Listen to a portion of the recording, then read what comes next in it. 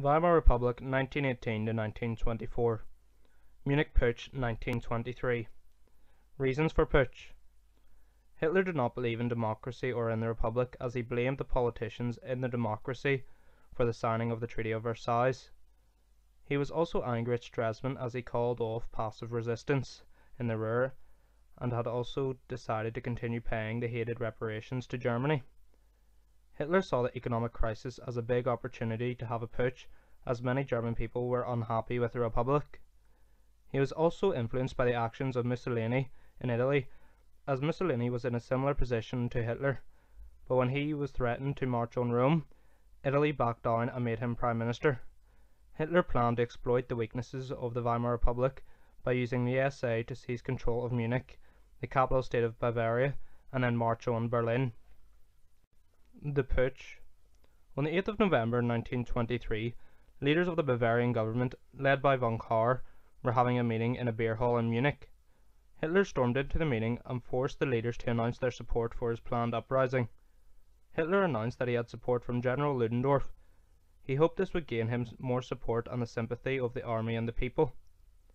After Hitler left the meeting, the Bavarian leaders changed their minds and escaped, and then called on the army and the police to put down the rising. As up to 3,000 Nazis marched on Munich city centre, 14 Nazis were killed and 2 policemen were killed. Hitler and Ludendorff were arrested and charged with high treason, which holds the death penalty. Failures and successes. Failure. The putsch failed to achieve its aims. It was badly organised and made the Nazi party humiliated. Hitler did not destroy the Republic and got 14 Nazis killed. Hitler was sentenced to 5 years imprisonment and banned from public speaking for 2 years. Successes. Hitler used the 24-day trial to publicize his ideas and attack the Weimar Republic. The judges were sympathetic and gave him the minimum sentence of 5 years, in which he only served 9 months. Hitler was able to write a book in prison which outlined his idea, Mein Kampf. Hitler decided to change his strategy. He would now get into power legally by getting elected and destroy the public from within. Aftermath of the putsch.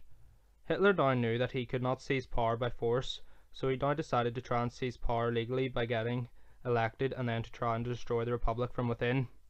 Hitler reorganized the Nazi party after prison. He created a national network of branches around Germany.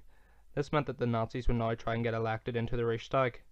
The Nazi party was now based on a Führer principle, Führerprinzip, which meant absolute obedience to Hitler. Hitler set up his own personal bodyguard in 1926, the SS, a more elite version of the SA. Hitler also set up the Hitler Youth to spread his ideas into children. Hitler continued to use the SA to attack or intimidate political opponents such as communists.